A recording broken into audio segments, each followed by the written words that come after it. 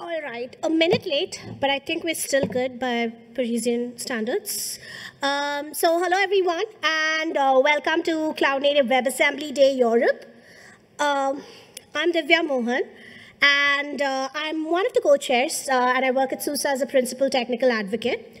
So, um, other than all the stuff that I do in the WebAssembly ecosystem, I'm also involved in the cloud native ecosystem as a Kubernetes maintainer and other stuff. Not to go too much into detail because these are just the opening remarks. The meat of the whole sessions comes right after this. So please stay tuned.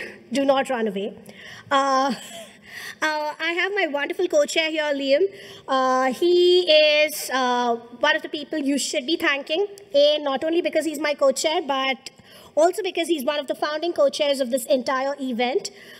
He's also the founder at Cosmonic.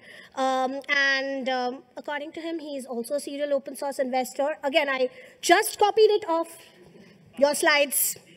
Yes, and we wouldn't be here without our wonderful program committee because they've helped us a lot during the curation process of this schedule. Rishit, Ashwin, and Sean, thank you so much for all your efforts, and a huge shout out to them for all the efforts and the time that they invested in curating this schedule. A few housekeeping items before we proceed to the whole, to the wonderful Bailey session, actually. First up, please know that this event, as with all other events, are governed by the CNCF Code of Conduct, which basically means be nice to one another. But if you want, like, the entire Code of Conduct, if you have a lot of free time and want to read through the website, please scan the QR code on the screen, and you can read it at leisure.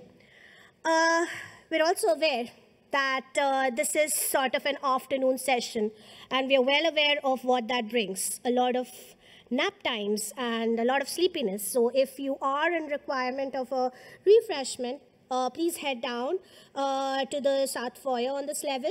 And please also join us for the co-located event reception that is following this event from 5:30 to 7 p.m. tonight.